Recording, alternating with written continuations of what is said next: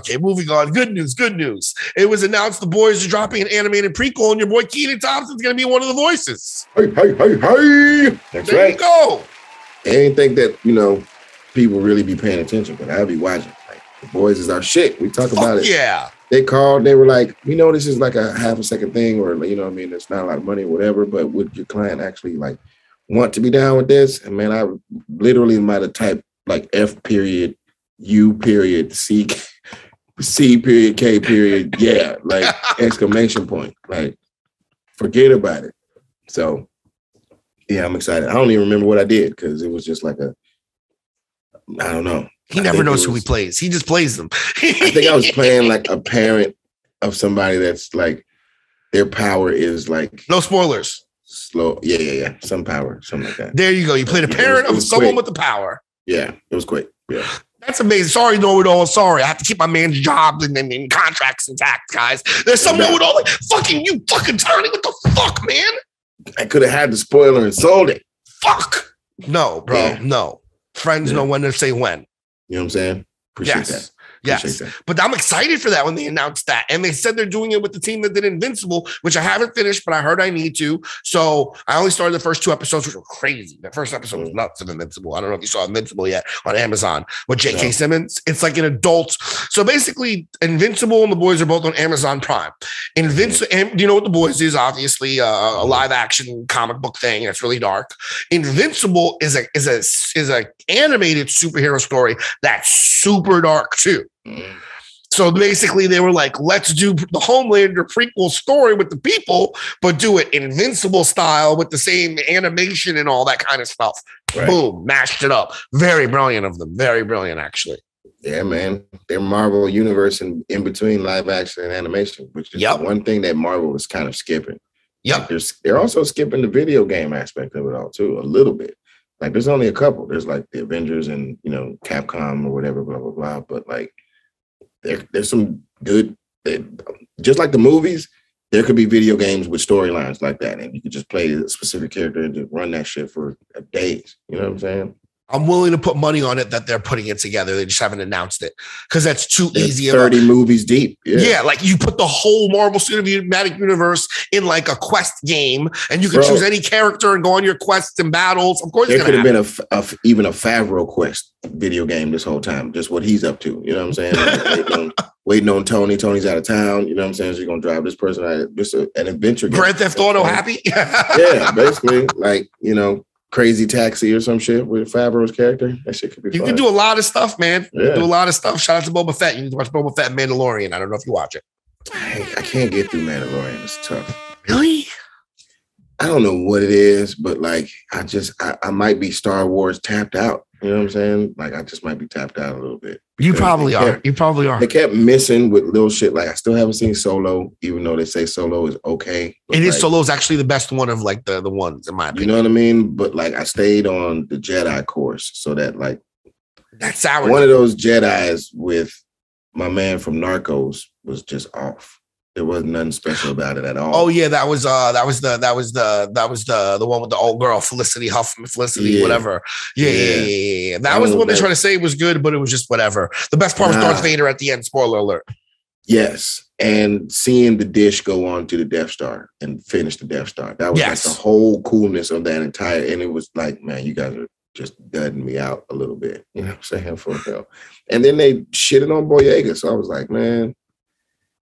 Very tired at this point. So I don't like my brother's still in it, knee deep. You know what I'm saying? He's like, yo, Mandalorian is dope. No, it is. Movie Boba Fett is his man. Boba Fett's lit. Yeah. So I'm like, listen, if you can excuse the movies, the last 3 movies, and go straight into the Mandalorian with fresh open eyes into the world of Star Wars, I promise you, the second season gets dope. Man, if Boba Fett takes over for that, like with Favreau, because Favreau writes all of those, by the way. Favreau writes all the Mandalorians and all the Boba Fetts. So it's extremely cohesive. Right. Extremely cohesive. Robert Rodriguez directed 80 to 90% of Boba Fett, and it's dope. And it's dope. Right. It's dope. It's worth your time. I'll give it that. It's worth your time. Yeah. Moving on. Let's share some wise words from a wise man, George Clinton. This might be something for you, Kenan. Each time that shift change, when the new kids come along, they're going to be doing something so radical that to make parents say, what are they talking about? That was us in the 50s with pow, pow, pow, pow, pow, pow, pow, pow, pow. What are you talking about? So when you hear, you hear them spitting the beat, it's the new paradigm shift. And I learned that if the music get on your nerve, that's the new music. Pay real close attention to that music. It'll keep you from getting too old too fast. Yeah. That's real. Yeah, right. 1,000%. And I mean, we talk about it all the time on this podcast. Like, yeah, I'm definitely an old man. You know what I'm saying? I'm very old. Like, I catch a few records here and there, but like, my beloved hip hop took such a turn for, in my opinion, the reckless use of the N-word that I just couldn't listen no more. And then I just fell off. You know what I mean? Like, there's certain people that make it through that don't use it because you can't just use it on the radio. You know what I'm saying? So anybody that's getting like full radio play are still like in the zeitgeist and like, yeah, I know who Lil Baby is. I know who Da Baby is. But like, I was sleeping on Young Dolph. You know what I'm saying? I was sleeping on a few of them, you know? So I feel bad in that. And like, being in Atlanta and listening to local radio, I was like, oh, snap, that's who Moneybagg Yo is? That's that song? You know what I'm saying? I'm trying to put all that shit together because I'm a grown man who has to go to work and get his kids to school in the morning. And in between that, it's not a whole lot of time for just reckless talk in front of children type shit. You know what I'm saying? And I definitely agree with you. I definitely don't think I'd be playing hardcore rap in front of my seeds, but I don't know. I don't know. I don't know. Me personally, I'm single and young. I don't know how I'll feel when I have my children. You know what I mean?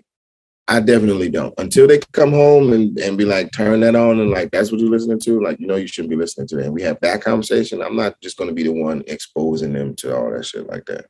Like, nah, I love Young Jeezy, but that ain't for them. You know, of course, they're not at that level yet to understand what that's about and how it's not a game. You know what I'm saying? To just be running around thinking that shit is cool. Like, it's cool because he has a cool voice and was able to tell the story of making it through. And, you know, it seems cool when you're looking back for him type shit or whatever. But what's cool about just all that random violence that's potentially down that road for you? You know what I'm saying? If you're not built like that type shit, like, yo, you got to really understand it's just not a game. Young lady lost her life from a white dude. I thought it was terrible. This is probably racist, but it was a white lady that was walking outside her school out here in New York on Friday and got shot in a drive-by. So when I heard drive-by, I thought it was a black person or a person of color that did it. And then I saw the mugshot, super bearded, weird-ass, rednecky looking white dude. And I was like, what the fuck is that about? You know what I'm saying? And he did her dirty, basically, for I don't even know, they don't seem like they know each other, the police were saying, blah, blah, blah. So some super no reason. She just happened to be in the wrong place, wrong time, which is the most awful, nothing you can do about it excuse ever in the world. You know what I'm saying? I'm reading that shit like, so even on some randomness type shit, let alone you're going to put yourself into the streets like that. I don't play with that kind of music like that. You know what I'm saying? I don't play with that persona like that. You know what I mean? Like, you can't just be playing gangster because you're going to run up into a situation where it's real and it's happening damn near nightly out here, especially in the Bronx or Wash Heights or Harlem or whatever, like anywhere where it's not. I mean, it'll be popping off in Times Square again if they don't get shit tightened up. Subway is treacherous. You know what I'm saying? So like, I'm trying to hold on to these babies' innocence as long as possible, man, for real. I'm with you on that one. You don't want them coming home talking about they got us for 17.5 on the low. I guess my point is I've had kids for 7 years now. You know what I'm saying? So I've been 7 years in the bubble of just like listening to comedy or listening to classic rock or Motown or whatever, you know what I'm saying? And just artist after artist after artist keeps popping up. And I feel pretty lost a lot of the time. But what happens when they come back and, you know, as your child gets older, they're going to want to listen to contemporary music and it's, you know, young wine or whatever. And he's scoop, scoop, scoop, Molly, scoop, scoop, scoop, scoop, Molly. I'm going to be just further removed. I'm going to be that old man. Like, what are they saying? Oh, that's what the new kids doing. All right. Back to the porch. Go on and do that shit in the basement. I'm going back outside. on the motherfucking Shit in the basement. Straight up, man. Like I bought the basement for y'all to go down there with that noise. Now go on in down there. I'm gonna enjoy these ribs. Damn, bro, you like the progressive commercial. Don't how we can stop you from turning into your parents. I'm telling you, straight up. It's like, oh, those commercials are so great. They're so great. They are. It's so brilliant. I wish I could quote them right now. What do I need 2 ply for if there's 1 ply right here? No, no, put that down. Side by side tubs. I think that's very romantic. Your parents, but we can protect your home and auto when you bundle with us. We still planning to head out around the third quarter. That's the Maple Paul when we shower. Keep it moving.